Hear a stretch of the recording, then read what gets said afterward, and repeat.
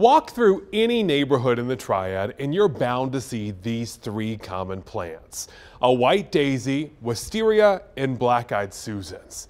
But only one of these common plants is actually native to North Carolina. It's the black-eyed Susan. It's originally from here. The others are not. But there is a new push to bring more native plants like this to our area. This week, the Greensboro City Council adopted a policy to promote the use of native plants and eliminate invasive ones from city-owned facilities. From now on, whenever the city installs new or replacement plant materials in outdoor landscaped areas of city property, at least 50% of seeds and plants must be classified as native to North Carolina.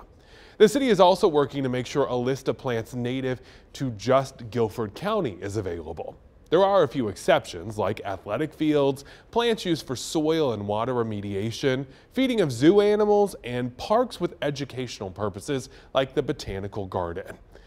As a reason for the new ordinance, the city writes, native plants help maintain, restore, and protect the health and biodiversity of local ecosystems, supporting native pollinators, birds, and other wildlife. Native plants often require less maintenance, in addition to being part of the historical and cultural heritage of the community. Now, if you want to help put more native plants in your own yard, the staff over at the Kernersville Botanical Gardens says that milkweed is a great place to start. Milkweed is easy to grow and it helps caterpillars in a big way. This is latex, like a white milky sap. That is unappealing to the predators. So that's why the caterpillar will eat that, because then it's ingested in that body, that latex is in that body, which then they become unappealing to the predators. So milkweed, you definitely need to grow.